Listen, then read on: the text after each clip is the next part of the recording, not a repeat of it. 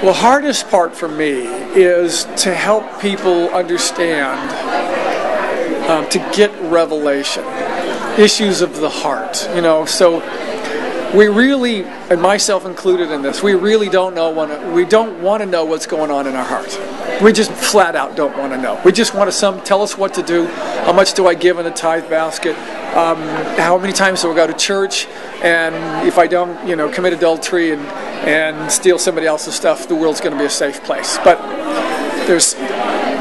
how do I live a vulnerable life? How do I get in touch with God in my heart? How do I relate with people in deeper, more significant ways? That